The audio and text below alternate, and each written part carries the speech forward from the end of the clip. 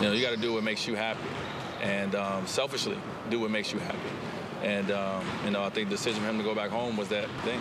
Dwyane Wade has opened up about his former Miami teammate, LeBron James, and his decision to leave the Heat after 2 NBA championships in the last 4 years.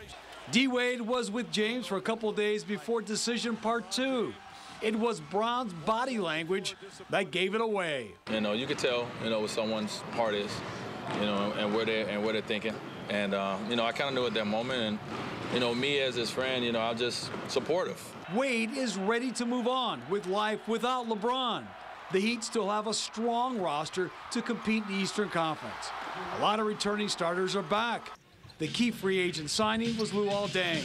He'll replace LeBron at small forward. It's been a change, in how we looked the last 4 years, about losing, LeBron back to Cleveland. I think ownership has done a great job so far of trying to, not replace, but recover from that. And the only thing we do as a franchise and as players is we move forward. In just about 8 weeks, the Heat will start up training camp. Dwyane just signed a new 2-year deal. Right now, there's some downtime, like this weekend for his fantasy basketball camp he's hosted in Hollywood. D-Wade will soon step it up with his off-season workouts. Is it extra motivations?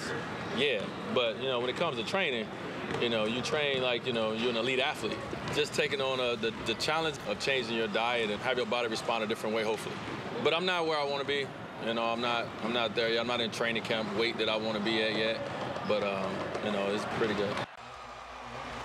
I am one of the faces of this organization, and I take a responsibility of trying to help put us in the right positions as much as I can. As one guy, I'll be a part of this organization for many, many, many years to come.